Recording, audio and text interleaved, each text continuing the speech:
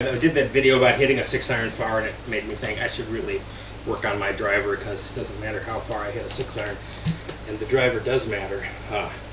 Statistically, there's probably almost nothing an amateur, or whatever you want to call it, player could do, but a player that's not like a pro shooting under par. An amateur gets more out of an extra 20 yards than a pro does. So it's a big deal to learn to hit your driver a little bit farther. Everything else subsequently becomes easier, shorter irons in, all those kinds of things, right? So anyway, I'm going to work on that. I think, like most speed training things, I'll try to work on this maybe 3 times a week and really go at this. So by go at it, I mean really get the feeling of working my muscles, and I'm going to hopefully get stronger from this too, right? So 5 minutes a day of this. This is quite a workout. You would be sure to become stronger, but also train a good pattern for your swing. So we'll take that feeling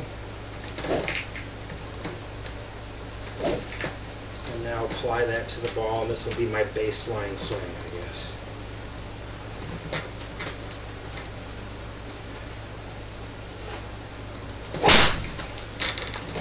So.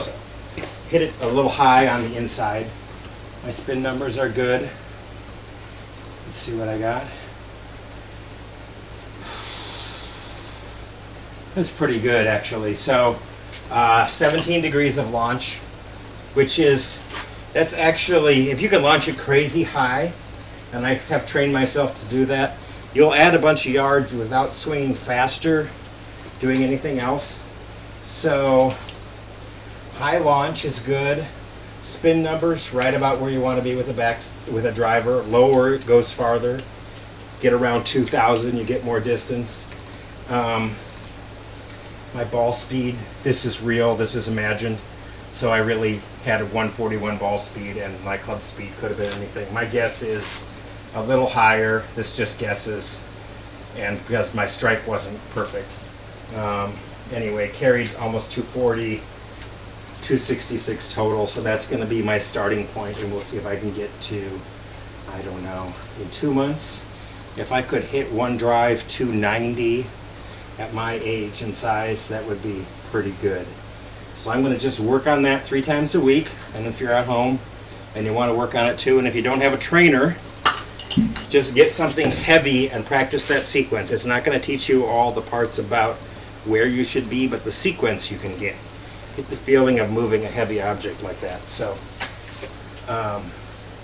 great. That's day 1, and then see what happens. I'll post a little video 3 times a week.